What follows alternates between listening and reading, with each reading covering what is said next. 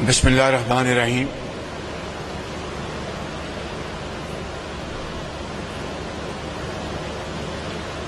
Excellency Ehsan Mustafa, Ambassador, and from a very brotherly country, Turkey, Madam Pang, Charge d'Affaires, Chinese Embassy, Honorable parliamentarians, guests, ladies and gentlemen, government officials, Assalamu alaikum. It's really a great honor to be here at this inaugural function of Orange Line metro system, which will start from Peshawar Mor all the way to Islamabad Airport. I'm very happy that our great friends from China and Turkey are contributing in this wonderful public transport system, directly or indirectly. China is a great friend which has stood by Pakistan throughout our history, and Chinese leadership, they have always supported Pakistan on all international forums and contributed immensely towards building Pakistan's economy. We are very grateful to President Xi Jinping for having gifted Pakistan CPAC, which is a game changer and which will be a game changer. We are also very grateful to my brother, Excellency President Tayyip Erdogan, and the people of Turkey who have supported Pakistan not only when Pakistan came to being, but before Pakistan was carved out of India. If we go through the pages of history, you will come to know how our forefathers supported the battle of freedom of Turkey under late Kemal Mustafa, and our forefathers, our mothers, their sons, somebody contributed bangles, some cash, some property, and was all sent to Turkey to assist its war of independence.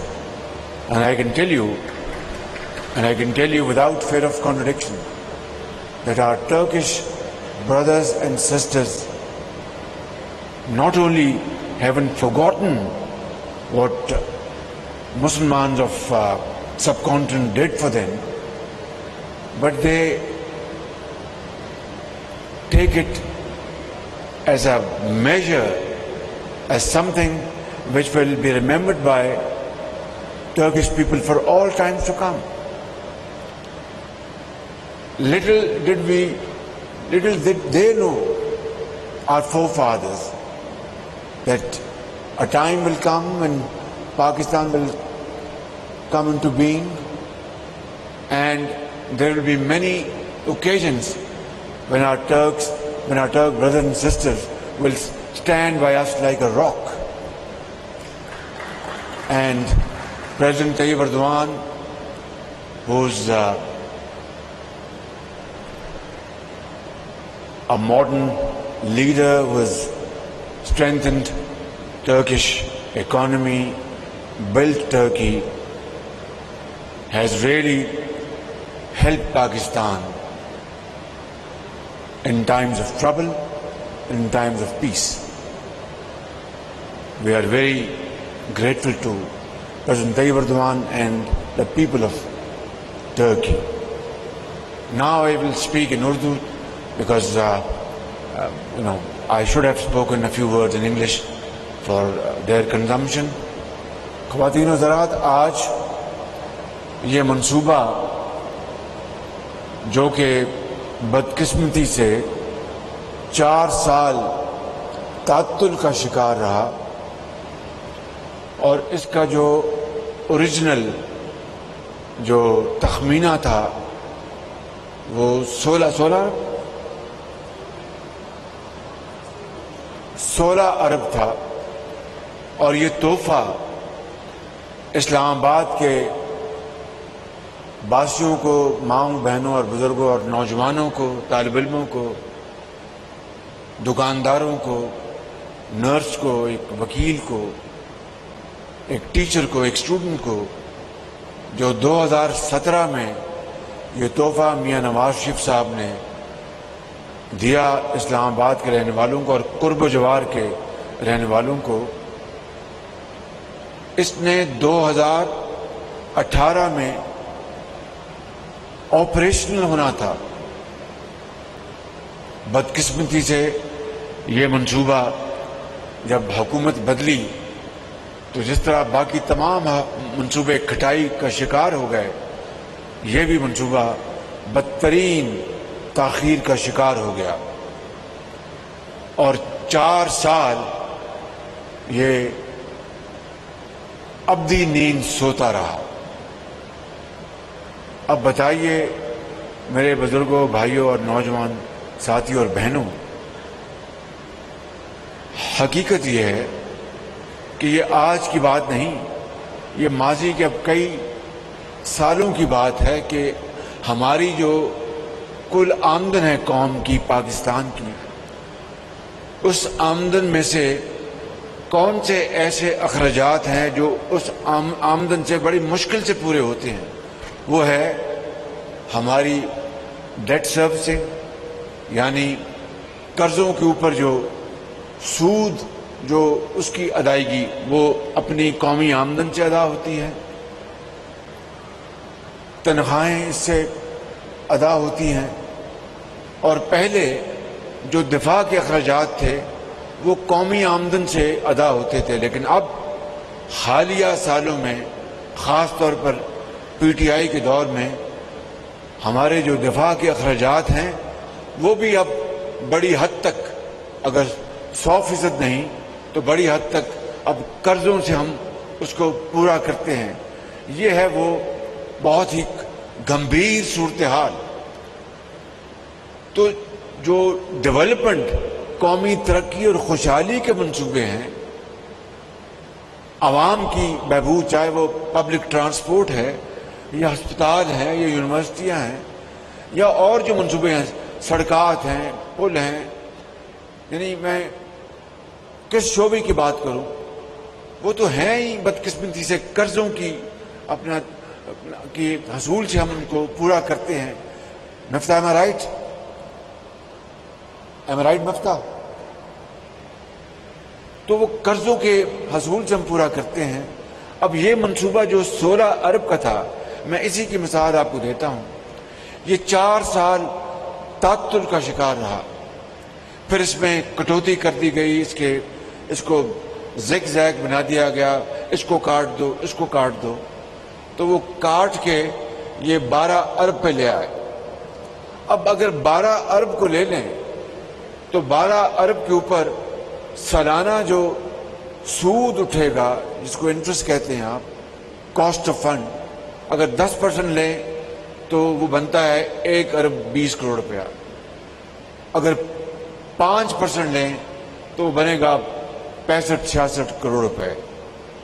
اگر آپ 5% کو لے لیں، 10% چھوڑ دیں، جی 5% کو لے لیں تو 4 سالوں میں 5 ملٹیپلائڈ بائی 60، یہ کوئی 2.5 ارب بنتا ہے، اور اگر 10% کو لیں تو یہ 4 ارب کو یہ فگر کراس کر جاتی ہے. مجھے بتائیں اپنے دل پہ ہاتھ رکھ کر، کیا یہ اپنا خداداد ملک پاکستان جس کی معیشت اس کو بالکل مروم المعیشت ہو چکی ہے، مفلوک الحال ہو گئے ہیں، کیا یہ 2.5 ارب یا 4 ارب چھوڑ کیا 100 روپیہ بھی نقصان برداشت کر سکتا ہے اس تعطل کی وجہ سے، جو کہ ایک انتہائی سنگین تعطل ہے؟ کوئی وجہ نہیں تھی، فنڈز موجود تھے، ہر چیز موجود تھی.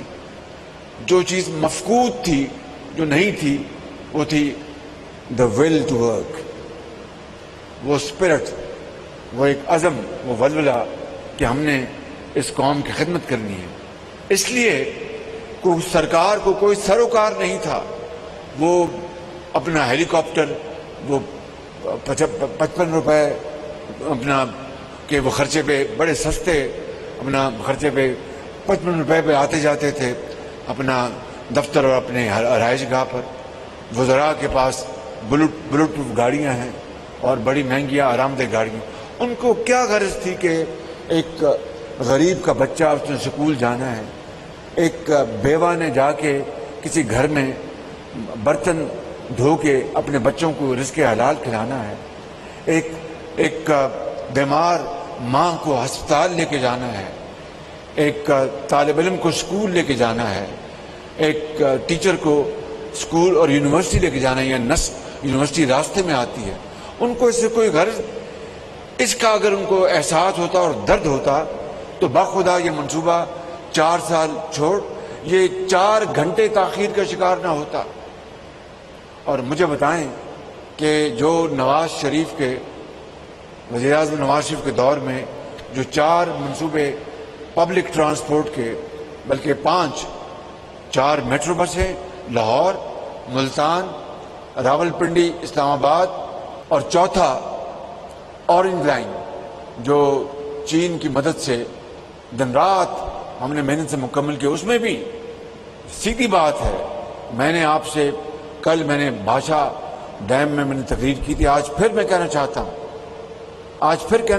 Even at the cost of reputation کہ میں انشاءاللہ کبھی آپ سے غلط بیانی نہیں کروں گا. سیون کوئی غلطی ہو جائے تو وہ اللہ تعالیٰ معاف کرے، آنےسٹ مسٹیکس ہم سب سے ہوتی ہیں، لیکن ہوش و حواس قائم رکھتے ہوئے کبھی میں انشاءاللہ قوم سے غلط اعداد و شمار یا غلط بیانی نہیں کروں گا. میں یہ کہنا چاہتا ہوں کہ جو لاہور میں جو اورنج لائن جو ایک تحفہ ہے چین کا پاکستان کے، لاہور کے عوام کے لیے، پنجاب کے عوام کے لیے اور پاکستان کے عوام کے لیے، کس طرح تعطل کا شکار کروایا گیا. پی ٹی آئی کے وکیلوں نے لاہور ہائی کورٹ میں اس کے خلاف پٹیشن دی، 1 سال سے زیادہ وہ وہاں پر لیٹیگیشن تھی. پھر آنریبل ججز نے 300 صفحے کا فیصلہ لکھا اور اس کو بالکل clean chit the. P T I کے وکیلوں نے گلے پھاڑ کے کہا کہ جناب اس میں اربوں کی کرپشن ہو گئی ہے. ججز نے کہا ہم اس کو دیکھیں گے. جب انہوں نے بڑے قریب سے اس منصوبے کو دیکھا اور بعض جو ایگریمنٹس کی جو شکیں تھیں وہ پبلک نہیں ہو سکتی تھی، انہوں نے اپنے چیمبر میں منگوا کے وہ ایگریمنٹ دیکھے تو انہوں نے پھر فیصلہ دیا. فیصلہ جو انہوں نے اس کو ٹیکنیکل گراؤنڈ پہ کہ اس کی اپنا مزید اس کی جو جیولوجیکل اس کی سروے ہونا چاہیے تھا، فلاں ہونا چاہیے تھا، جو ان کا حق ہے، ہائی کورٹ کے ججز کا حق ہے، مگر کرپشن کا ایک دھیلا وہاں پر ثابت نہیں ہو سکا. پھر اس کے بعد ہم اپیل میں آئے یہاں پر اپنے سپریم کورٹ میں، تو عدالت عظمیٰ نے اس کیس کو ٹیک اپ کیا اور پھر جو پی ٹی آئی کے جو آفس بیررز ہیں وہ پھر سامنے آ گئے. مرحوم جسٹس جاوید اقبال صاحب کے جو فرزند ہیں، میرے لیے یہ بلائی کا احترام ہے، لیکن وہ پی ٹی آئی کے وہ آفس بیرر تو ہیں. انہوں نے جا کے اپلیکیشن دی سپریم کورٹ میں، پھر بعد میں انہوں نے وڈرا کی. پھر یہاں پر کیس چلا اور کیس چلنے کے بعد وہ کیس مکمل ہوا. پھر آنریبل ججز نے ججمنٹ ریزرو کر لی 8 مہینے کے بعد پھر وہ فیصلہ سنایا گیا. اس طرح 2-2.5 سال کی تاخیر ہوئی اورنج لائن میں. لیکن جب سپریم کورٹ نے اجازت دی تو پھر میں نے اپنا لنگوٹا کسا، دن رات ہم نے محنت کی اور 90% تک منصوبہ ہم نے مکمل کر لیا جب ہماری حکومت ختم ہوئی تھی. مگر کیا کیجئے کہ بجائے اس کے کہ عوام کو ان کی سہولت پہنچانی ہے، پبلک ٹرانسپورٹ بہت شاندار ایئر کنڈیشن اور اس کی جو punctuality, you can match your watches with its punctuality, اس کو بھی پھر انہوں نے تاخیر سے کام لیا. اور پھر پتہ نہیں یہ کب دوبارہ افتتاح ہوا، I don't remember the date. میں میرے خیال میں جیل میں تھا جب اس کو چلایا گیا. انہوں نے کہا یہ اندر رہے جیل میں تو اس کو ہم چلا دیتے ہیں. تو پھر وہ بڑی تاخیر سے منصوبہ. میں کہنا یہ چاہتا ہوں کہ یہ ہیں وہ واقعات جو کہ سینے کے اندر ہر وقت نشتر چبھوتے ہیں کہ اس غریب قوم کی تقدیر، مقدر خوشحالی اور ترقی کا جس حکومت کی ذمہ داری ہوتی ہے، اس کا فرض ہوتا ہے کہ وہ باپ بن کر اس قوم کی ترقی اور خوشحالی کے لیے شبانہ روز کام کرے.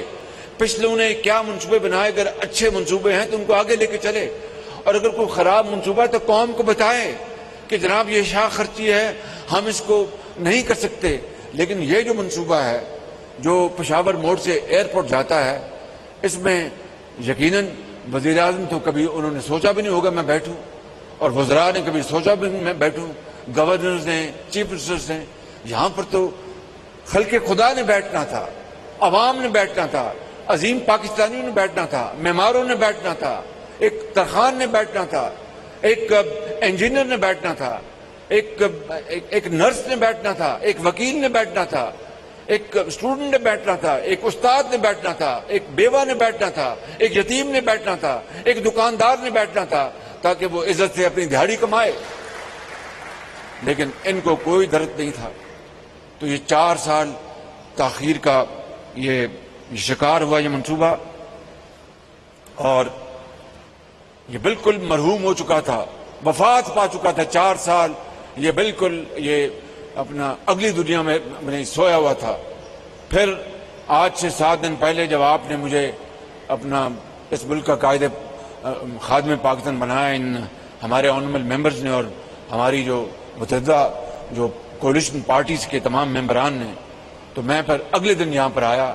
اور یہ 4 سال جو موت کی کیفیت آ رہی تھی جس منصوبے پہ، تو پھر یہ 4 دنوں میں مکمل کر کے آج اس کا افتتاح ہو رہا ہے. بالکل الحمدللہ. اس میں ہزاروں لوگ سفر کریں گے، اور رمضان شریف کے مہینے میں یہ دعائیں دیں گے آپ کو. اور میں شکریہ ادا کرتا ہوں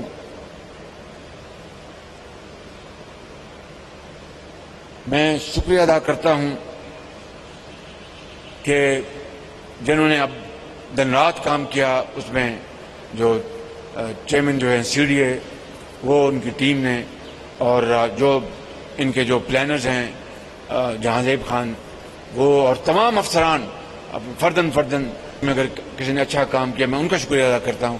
مجھے کسی سے کوئی گلہ نہیں، کسی سے کوئی دشمنی نہیں. جو قوم سے محبت کرتا ہے اور قوم کے لیے دن رات کام کرتا ہے، وہ ہمارے سروں کے تاج ہیں، وہ ہمارے سروں کے تاج ہیں. اور جو قوم کی خدمت نہیں کرتے اور قوم کا وقت ضائع کرتے ہیں، وسائل کو ضائع کرتے ہیں، وہ پھر ان سے خدا حافظ. کیونکہ یہ ملک جو ہے بڑی مشکل سے، بڑی قربانیوں سے بنا ہے یہ ملک. تو میری آپ سے یہ گزارش ہے کہ آج اس کا افتتاح ہو رہا ہے، اور بسیں ہم نے پنجاب جو ٹرانسپورٹ اتھارٹی ہے ان سے 15 بسیں ہم نے ادھار لی ہیں. وہ کہتے ہیں نا کہ اگر کام نکالنا ہو، اگر دل میں تڑپ ہو تو راستہ پھر اللہ تعالیٰ بتاتا ہے. وہ شعر جو میں اکثر پڑھتا رہتا ہوں وہی تو ہے کہ جب اپنا قافلہ عزم و یقین سے نکلے گا، جہاں سے چاہیں گے راستہ وہیں سے نکلے گا. وطن کی مٹی مجھے ایڑیاں رگڑنے دے، مجھے یقین ہے چشمہ یہیں سے نکلے گا. یہ تو ہمت کی اور ہمت کی عزم، ہمت کی داستان یہ ہے، اور کچھ نہیں ہے، کوئی رام کہانی نہیں. تو آج یہ اور رمضان شریف میں یہ مسافر جو ہیں وہ فری جائیں گے، ان کے اوپر کوئی ٹیکس نہیں ہوگا، کوئی ان کو ٹکٹ نہیں دینی پڑے گی. تاکہ جو 4 سال کی تاخیر ہوئی ہے وہ تو کمپنسیٹ نہیں ہو سکتی، لیکن کم سے کم ان کو یہ احساس ہو کہ یہ ایک کولیشن گورنمنٹ آئی ہے، اور اس کا یہ ایک احسان بھی نہیں ہے، انہوں نے اپنا فرض ادا کیا ہے اور اپنے بچوں اور ماؤں اور بہنوں اور نوجوانوں کو اور تاجروں کو، ایک ڈاکٹر کو، ایک خاک روک کو، ایک آرڈرلی کو، ایک کلاک کو آج اس میں جانے کی اپنا فری ہم دے رہے ہیں. اور پھر رمضان شریف کے بعد اس کے لیے باقاعدہ اس کے مشینیں بھی آ گئی، ٹکٹس کی ہر چیز آ گئی ہے. وہ انشاءاللہ ہم اس کے آپ کو اوپر وہ بڑا آرگنائزڈ ہوگا. میں اس موقع سے فائدہ اٹھاتے ہوئے محترم جناب میاں نواز شریف کا بہت شکریہ ادا کرنا چاہتا ہوں کہ انہوں نے یہ منصوبہ اسلام آباد کے عوام اور قرب و جوار کے عوام کے لیے دیا. اور میں سمجھتا ہوں کہ آج یہ میں کہوں گا کہ خدمت کا ساتھ دینا ہے یا پھر فریب کا ساتھ دینا ہے. خدمت کا ساتھ دینا ہے یا پھر فریب کا ساتھ دینا ہے. جھوٹ کا ساتھ دینا ہے یا پھر وعدوں کی تکمیل کا ساتھ دینا ہے. تو میں سمجھتا ہوں کہ یہ وہ وقت ہے جو کہ وعدوں کی تکمیل کا آ پہنچا. اور انشاءاللہ میں یہ آپ کو یقین دلاتا ہوں کہ دن رات ہم کوشاں ہوں گے، دن رات ہم خدمت کریں گے. اور مصیبت یہ ہے، مشکل یہ ہے کہ پچھلے حکومت کے وزیر اعظم پر گھبراہٹ یہ ہے کہ یہ کولیشن حکومت آئی ہے اور انہوں نے شہباز شریف مجھ ناچیز کو اپنا نمائندہ چنا ہے. تو میں سمجھتا ہوں کہ میں تو اسی رفتار سے کام کروں گا جس کی مجھے عادت ہے. اس کو اچھی عادت سمجھ لیں یا بری عادت سمجھ لیں، لیکن میں یہ سمجھتا ہوں کہ آپ کو گھبراہٹ ہوگی مگر عوام کی گھبراہٹ ختم ہو گئی ہے الحمدللہ. میں آخر میں آپ سب کا شکریہ ادا کرتا ہوں. اور اسی حوالے سے کراچی میں بھی KCR جو کراچی کا پبلک ٹرانسپورٹ سسٹم ہے، یہاں پر چین کے ہمارے شاز تشریف فرما ہیں. میں ان کی خدمت میں عرض کروں گا this project of KCR which is very vital to the people of Karachi. It is a wonderful public transport system. It will transport hundreds of thousands of commuters every day.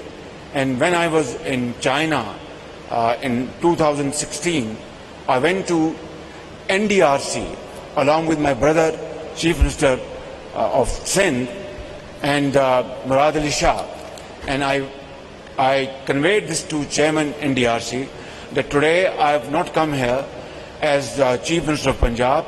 Today I have come as a Pakistani to recommend KCR, public transport system for Karachi, and Chief Minister Sindh is with me.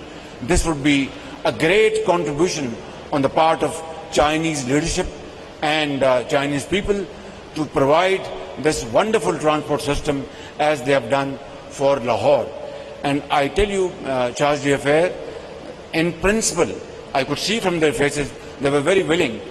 Then rest is history. The government changed and the rest is history. I would avail of this opportunity to refresh my memory and to reiterate that kindly convey my request to Beijing, NDRC and Honorable our great leader President Xi to reconsider KCR for Karachi, as this would bring great dividends not only for people of Karachi, but I think it will create huge flow of great feelings of the people of Pakistan and people of Karachi. Thank you very much. اللہ تعالیٰ ہم سب کو ہمت دے کہ ہم پاکستان کی خدمت کریں. Pakistan Quaid Azam. Thank you.